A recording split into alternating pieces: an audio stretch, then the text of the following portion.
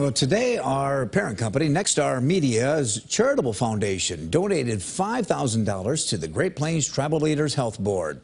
The board's mission is to improve the health and wellness of 18 tribal communities across 4 states. Very honored to receive this $5,000 check. It's great to be acknowledged for all of the work that we're doing in the community. We put a lot of effort, especially during COVID, into helping our relatives, and we're very humbled. The Great Plains Tribal Leaders Health Board will be using the money to help with transportation funding.